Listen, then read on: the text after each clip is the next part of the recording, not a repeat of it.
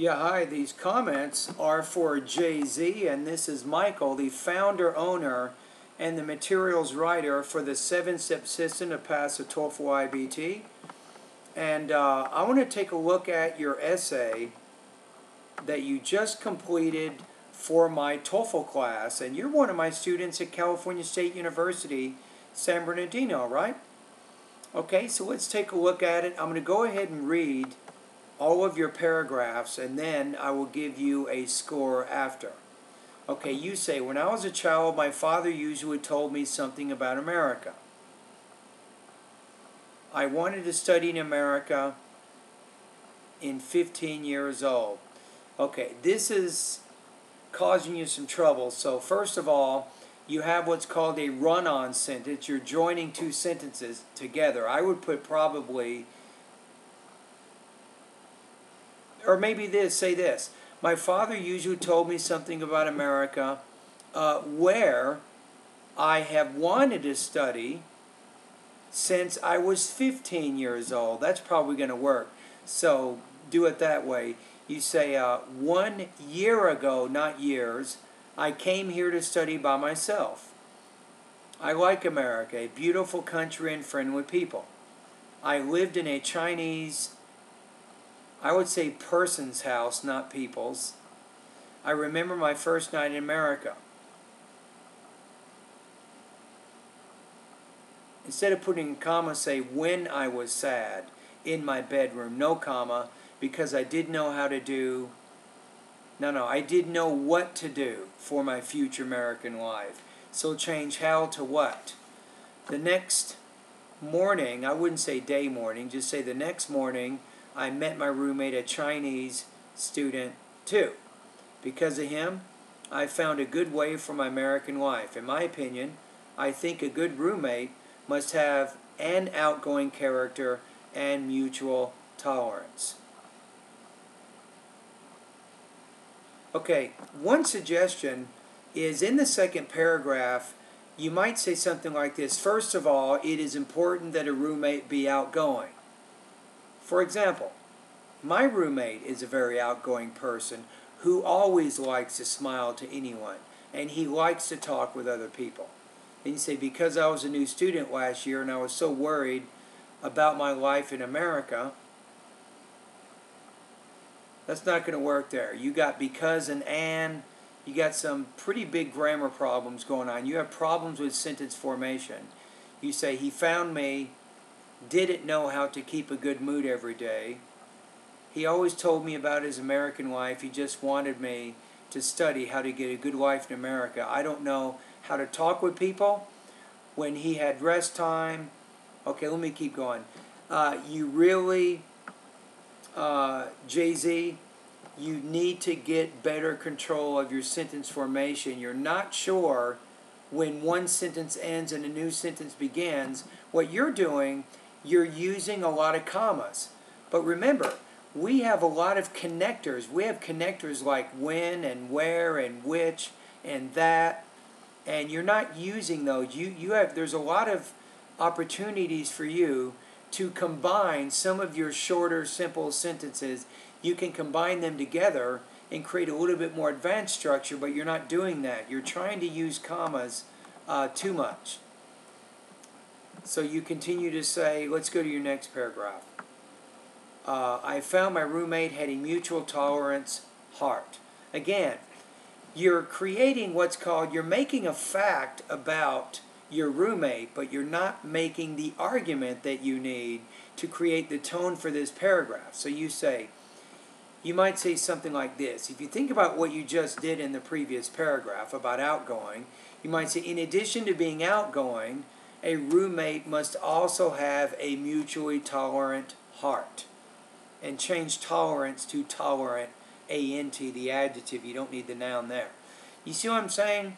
So Jay-Z, what you're trying to do is create a topic sentence that's arguable and not just factual. You say, although we came from the same country, we did not come from the same city, so we have a different culture. Sometimes when I did a bad thing for him, for example, did not clean my dishes after dinner, he didn't say anything, he just cleaned the dishes. Too many commas in there. You got, we always talked with each other after dinner. He usually told me a lot about how to get along with people. From then on, I knew I did many errors in my life. I wanted to change my life. So now I have many friends in this school. We're always, you can't say are always play. No, we are always playing together.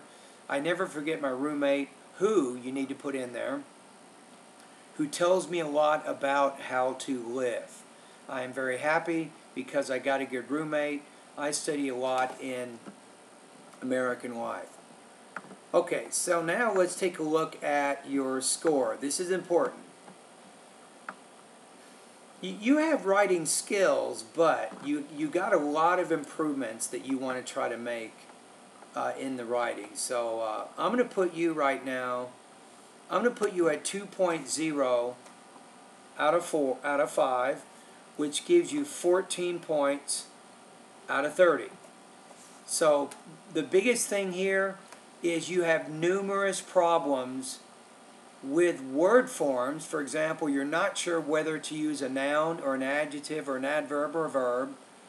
I think also you have a lot of problems with sentence structure. It's enormous, the problems you're having. Mainly, you might want to write this down, comma splices. Comma, C-O-M-M-A, S-P-L-I-C-E-S, splices. Google that. See what that error is and how do you correct that error. Also, you can improve the organization of your essay. You have an organization, but you're not making your topic sentences arguments in the body paragraphs. And to help you get more development, I would recommend that you include 3 qualities of a good roommate, not 2, and that helps you get closer to the 350 word limit that you're trying to meet. Now for you, the question is, what do you need to do to get better? So I would suggest, based on the sheer number of grammar problems you're having, I would suggest that you take a lot of time this quarter to go through my lessons. Lesson number 1, lesson 2, lesson 3, lesson 4. Also, go through lesson number 7. This takes you to a website. It's called A Writer's Reference by Diana Hacker. And I highly recommend that you go through all writing and all grammar exercises at that website.